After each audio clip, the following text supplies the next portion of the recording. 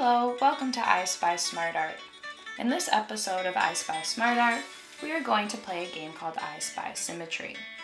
Before we begin, make sure that you have watched the symmetry video lesson that you can find on this YouTube channel. If you have watched it, you are ready to begin. How to play I Spy Symmetry. 1. Look around and find things that have symmetry. 2. Select a few of the favorite things you have found that are symmetrical. 3. Get a piece of paper and a sharpened pencil. 4. Get ready to draw the symmetrical things that you have found.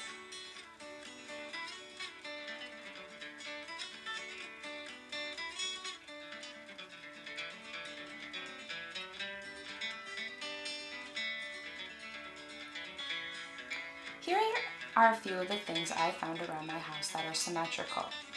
Remember, symmetry is also found in nature, so you can look outside for symmetry too. Now what I'm going to do is select a few of the things that I found that are symmetrical and try to draw them.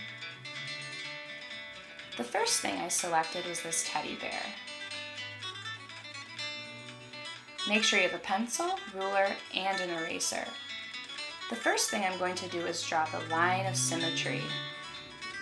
And then I'm going to start drawing the bear. Make sure that you have the item in front of you while you're drawing it so you can look at it while you draw.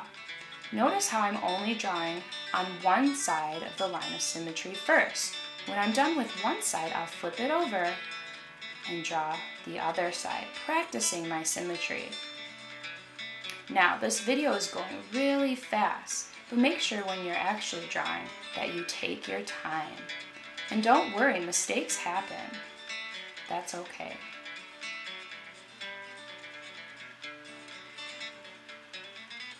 When you are done, you can color it in.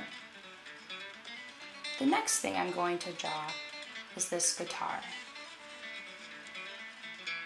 Remember, draw the line of symmetry and draw only one side of the guitar first. While I was drawing this, I was sitting right in front of the guitar so I could be looking at it while I'm drawing. When you have finished one side, flip it over and draw it on the other side.